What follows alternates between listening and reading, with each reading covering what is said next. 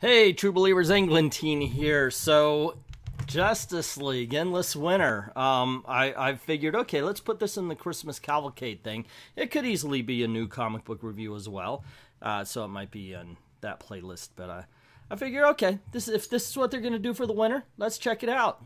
All right. Yeah, that's about as much as I could say about this book. I'm like, I read it and I'm like, oh my gosh, this is a nothing burger. There's entertaining moments. I like the opening.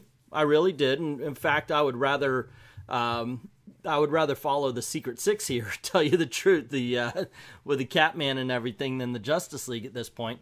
But you do have the Secret Six. They took over an island nation, and then of course the Justice League come in and bust them up.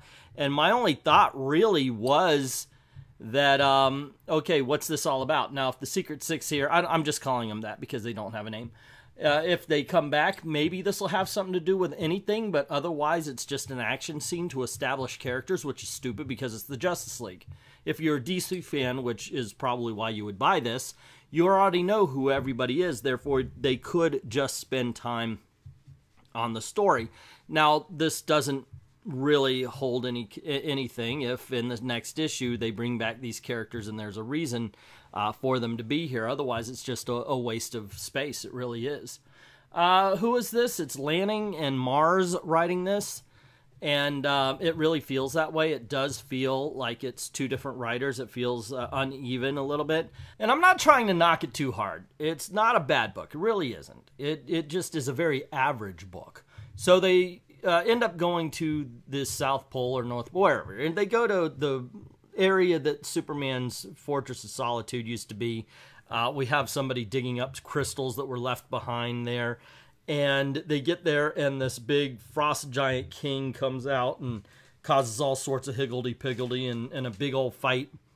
And we see that he gets released into the wild. Basically, that's it.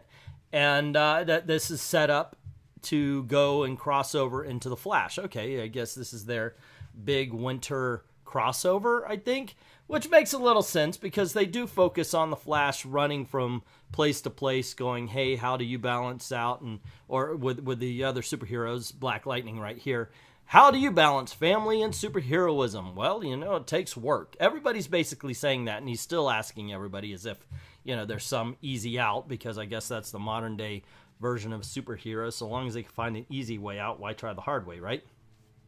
We do get an interesting spot where Flash is talking to Superman, and he mentions how Superman looks like he's got it all done, and Superman just lays out all the bad stuff that Brian Michael Bendis has been doing to Superman, about how, and which makes me think, Flash, why do you even think that Superman knows how to handle his family? He let his son go into the future. He let his son go into a spaceship with his father and come back a freaking teenager.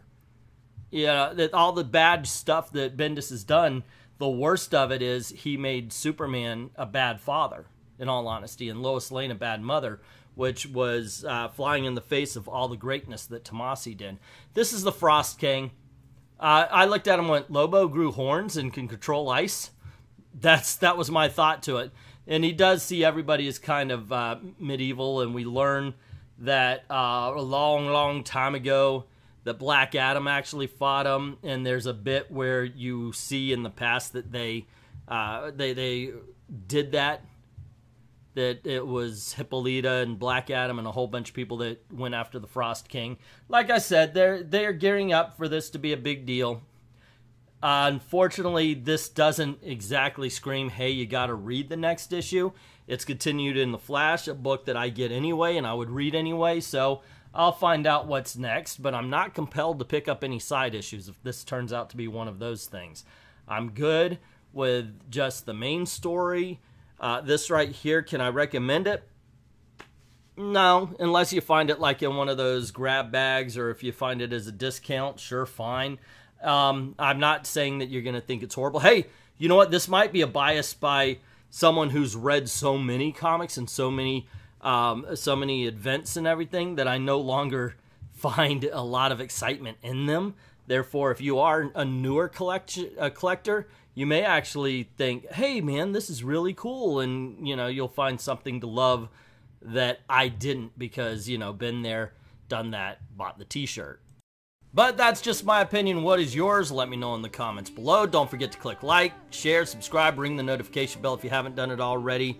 If you'd like to help out the channel, by all means, please go on over to Patreon or to Ko-Fi, drop $1 in the till. Helps make more videos for you, helps keep the lights on. This is the way I'm trying to make a living. I'd like to thank everybody who's already done that. To everyone, all of the true believers, thank you very, very much for watching.